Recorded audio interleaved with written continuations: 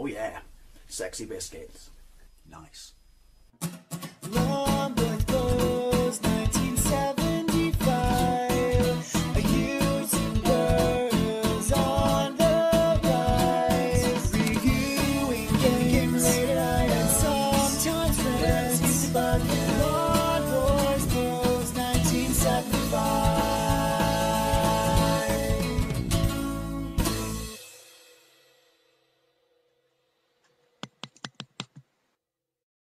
This is Short Circuit on the Sinclair ZX Spectrum, well in this case 128K, released in 1987 by Ocean Software and based on the 1986 TriStar movie of the same name, Short Circuit. Also released on the Amstrad and the Commodore 64. It's two games in one. Well, by that I mean there are two different games, one on each side of the tape. Or in this case, since it's the 128K, it loads them both in at once. Sucked at it back in the day and I suck at it now. It's an arcade adventure, but I wanted to show you it because not only is it a movie license, but you know, they tried something a little bit different, what there being two games. But one of those games was, it got really good reviews, and it's an arcade adventure where you have to solve, you know, puzzles and stuff like that and escape a military compound, because you are, and I'm sure you must have seen the movie, it's a classic from the 80s. It's got Steve Guttenberg in. Who remembers when Steve Guttenberg was absolutely huge and then one day he literally fell off the earth? Christ, maybe the flat earthers were right. At least for Gutenberg.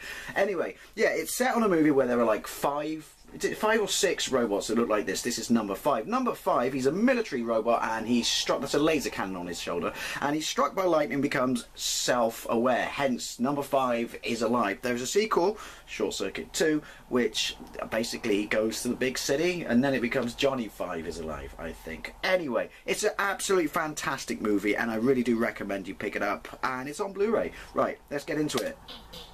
Listen to that.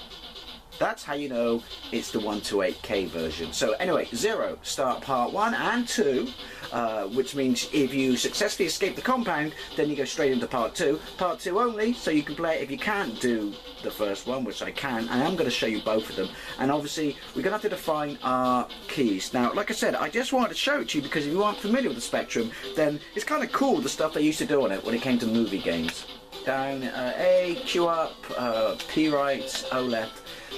M select. Right, we're going to leave the sound on because it's funky and delicious. Right, so boom, there we go. Right, that bottom left hand corner looks like, you know, dot matrix paper. Well, it is dot matrix paper. It gives me my update for what's going on. Now if I press there is no R52032 connector, which is what we need because we are self-aware at this moment, but we don't have the tools we need to do stuff. So all I can do at the moment is press search and look for that. You go up, down. I like it, nice graphics. You can actually go diagonal. Your sprite is awesome. Let's not try and get too lost straight away, but yeah.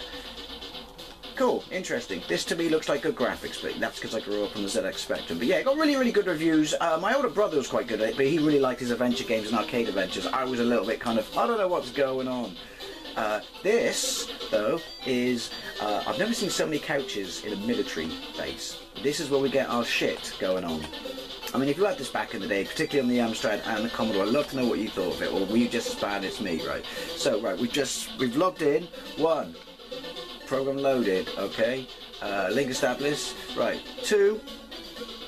Use program loaded. I hope that means that's these buttons. 3. Read. No, that was 4, Dave. You're an idiot. 3. Read. Program loaded. Right. So let's test it. Right. Okay. I love that music. 1. Search. There is no. No, I don't need it. 2. Oh, you press right and fire and it's the bottom right hand corner. See, so there we go. Sofa, found nothing. Searching, found a blue pass card. Take. Yes, object taken. So now you can see that it's your standard sort of simple task based game. But I mean, there are loads of like this. Search, weapons, found nothing. But, you know, it was cool. I mean, I would have preferred this back then, even though I sucked at it, to a straightforward sort of text-based adventure. You know, like The Hobbit or stuff. Found nothing. So we look for the plant. I don't want to read. I want to search. I want to dance. Points for the quote. Palm. Found nothing. Ooh. Ooh, Johnny Five is alive. Yes, found a videotape. Yes. Object taken. Can I use the videotape? Look at this. This is where it's a bit odd. Finding the actual correct way to, or lining yourself up to leave. Right, so how do I get you? Look. No, not read. Use. Did I actually select you? I'm just sorry, I'm just going back. Maybe I didn't get use. Right. Search to program loaded. There we go. Ah. Oh. Right, that means there should be. There's a locked door. Is the blue card going to get me through there? I don't know. There's locked doors everywhere, to be perfectly honest. Right. Search. So yeah, I mean, you could argue that it's incredibly sort of monotonous. Sorry. Sorry. But this is 1987, and this is the Spectrum, and this robot for billions of dollars is fucking useless again out of doors. Right. There we go.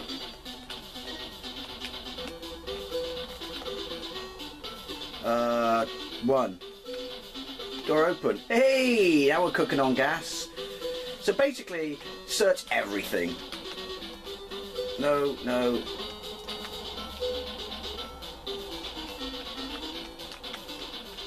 Right, thank you. I have to use it to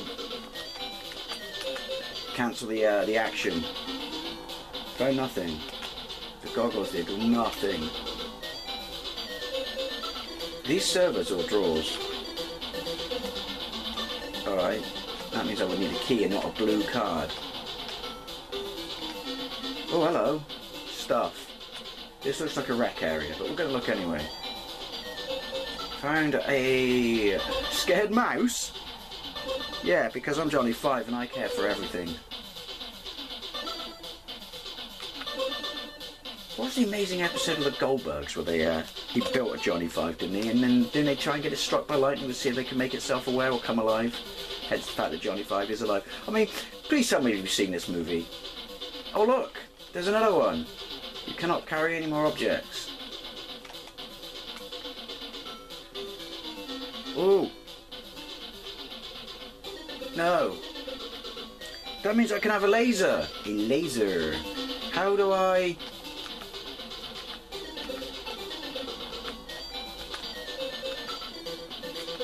How do I fucking...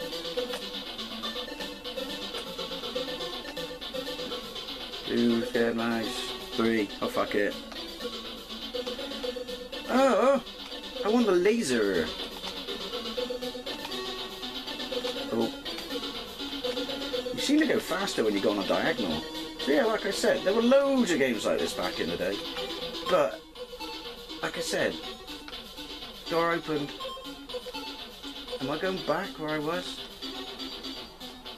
You know, like I said, there were three sort of types of games, wasn't there? There was your standard arcade, there was your arcade adventure, and then there was your full-on adventure.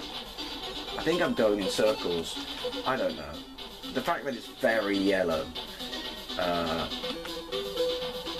doesn't help. Oh, look at you with your non-blue card. Door open thingy. I think... No, this could be a new one.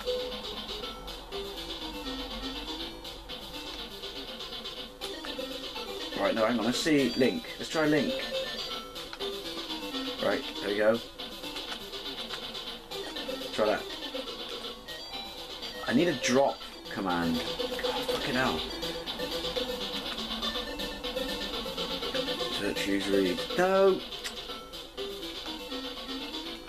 Alright. Go! Let's go back up. I understand this is probably not the most exciting of gameplays. But you get the point. So, listen to the amazing music. I'm pretty sure Crash Magazine or Your Sinclair, one of those, you know, magazines back in the day, had a map for this. Because people used to make them themselves and send them in, didn't they?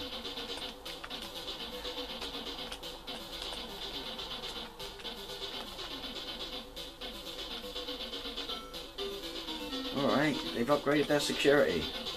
Okie dokie, pick it a pokey. Right.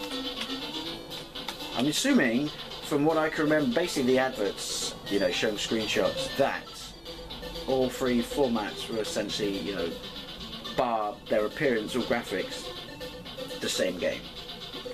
Anyway, yeah, so let's have a Scooby at the side 2, which is Johnny 5 has escaped the actual compound, or number 5, he's in number 5 in this and Johnny 5 in the second one, and then obviously he's outside. So yeah, let's give that a whirl. Right, back to the start, boom, better redefine the keys. Okay, down, up, right, left, select. I'm not sure how relevant that's going to be because we're in a sort of, well, not a platformer, but you know, well, it's been ages since I've looked. I'm outside, and I can jump, and I can fire, and I can duck.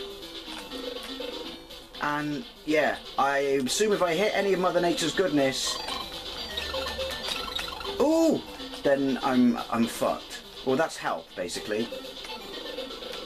Ooh. Ooh. Oh. See? Made in America. You're not sticking me right back to the beginning. What's up with his hands? He can hear the music, apparently. I don't think it did quite put me back. And the animals seem to, once I've, I don't know, got past, seem to have stayed past. Yeah. Injured, scathed, broken. No, no. Ooh! Balls! I am the worst built robot in the world. Made in England.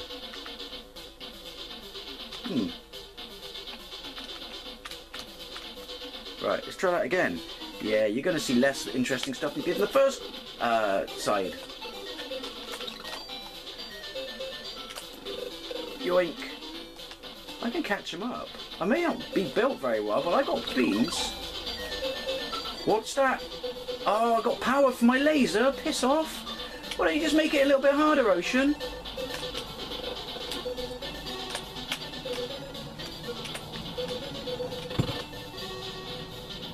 Fuck off. This is, yeah.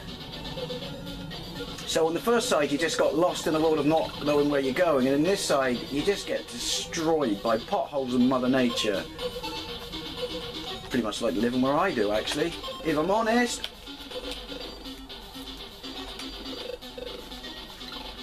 Oh, I killed, ah, fuck it. The animals can die then. I mean, that takes my... Woohoo! Yeah, I don't know what that noise was. Stay in the middle of the screen. Yeah, so basically if it's a pothole or an animal, the animal's going down. Yoink! Number 5 is switched off due to a severe amount of depression. This is not going to happen. One more go, but yeah, seriously. This game does not mess around. Right. Oh, fuck balls. Number 5, you're a pussy. See, he gets upset when he shoots them. They're just killing machines. They have no, you know, they're not sentient. Think calculator.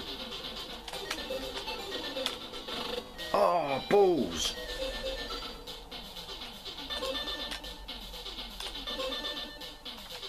I guess I have to decide which animals I want to sacrifice. Right. Nice little bit of parallax going on, and it's alright graphics. I'm assuming on the 48K that you had to load this in separately. Oh, shies and balls. Fuck it. Death to all animals. Yeah. I do like the fact that you can fire forwards, but I'm wasting my ammunition, or laser. Laser was insanely powerful in the movie, wasn't it? Ah! Right, well, I'm going to call it quits there. Short circuit on the Sinclair ZX Spectrum. It's incredibly hard, whether you're doing the... well, the first one is incredibly monotonous, you know, because it's an arcade adventure. And the second level, the arcadey bit, is just incredibly hard. I mean, if you played this, I would love to know what you think. And as always, thank you very much for watching, and I'll see you later.